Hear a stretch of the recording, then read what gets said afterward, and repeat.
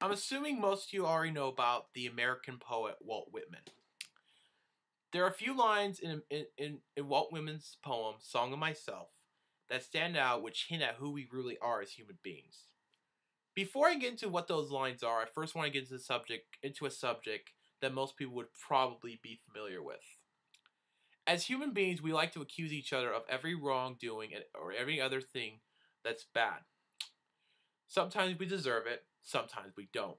Sometimes we cause so much kind of suffering in the world that we don't know how to respond to it. Before we get into the topic of suffering, we first have to talk about how we are as human beings on a micro level. We wake up in the morning, take a shower, get dressed, and move on with our day. Most of the time we have a good day, and most of the time we have a bad day. Either we do good things, like help take out the trash or save money for your child's college future. But sometimes we cause bad things like cut someone off in the line at the store or get into a verbal fight with one of your loved ones. Now hold on a minute. Did you notice that contradiction in what I just said?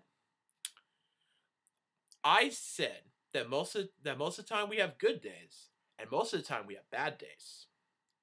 Obviously that's contradictory because how can we have mostly good days and mostly have bad days at the same time in the same sense? Think about it for a moment. Think about it for one moment though. While it is contradictory, it is in a sense true. We contradict ourselves as humans daily, and we go against our own ideologies and our own practices. Most of the time we don't notice it, but when it becomes apparent on a grand scale, we point out in a heartbeat. One thing we strive against as human beings is the notion of hypocrisy. Accusations of hypocrisy can be at times warranted and deserved, I grant you that. But are all forms of hypocrisy, by definition, bad? Is every single form of hypocrisy equal a corrupt individual or a corrupt group? Are they even real forms of hypocrisy? I would argue that's not always the case. What I mean by hypocrisy, we tend to think of how we preach one thing and do another. A small example of someone thinking of a hypocritical act would be a smoker telling others not to smoke. Some people would say that you're being a smoker and still smoking and telling others not to smoke is in a way hypocritical and in a way that they would be correct. It is somewhat hypocritical on a surface level. But looking at this particular example, we would have to see we would see that someone such as a smoker who for whatever reason can't quit smoking is trying to warn the non-smoker not to end up the same fate as the smoker. These kind of nuances in who we are and how we act as human beings sometimes blind us to the kind of beings we are. Flawed, sometimes broken, but most of the time well-meaning. This is saying to people of all belief systems, whether it's Christian, Muslim, deist, atheist, or whatever. Whether or not you believe in a God or not does not change the fact that you are a human being who is flawed, contradicts yourself, and can never be perfect. Never. Not in a million years. We fight amongst ourselves, and we continue to expose the flaws of others without recognizing our own. This does not mean that there isn't evil and suffering in this world that is caused by the flaws of human beings. The actions of people such as Stalin and Pol Pot are completely indefensible and inexcusable. People who commit such heinous crimes against humanity cannot be defended. I don't doubt that whatsoever.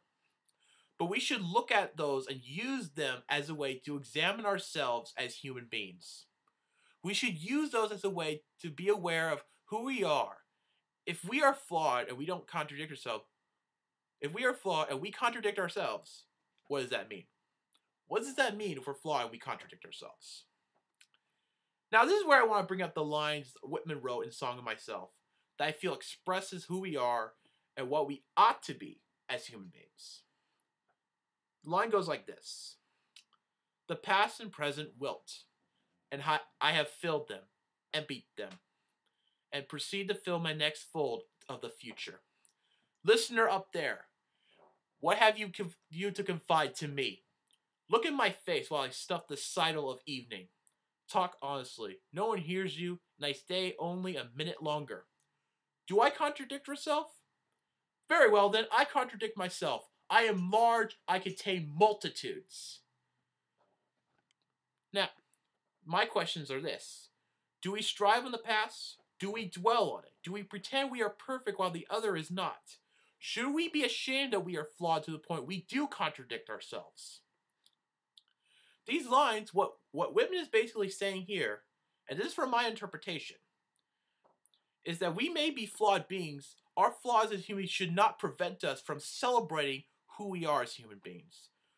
What prevents us from doing that, however, is the fact that we as human beings forget to recognize our own flaws and our own inaccuracies. Once we recognize that, we can embrace the fact that we are not perfect, and that we are flawed beings, and that we are not God. We should celebrate ourselves and recognize that we are one and the same.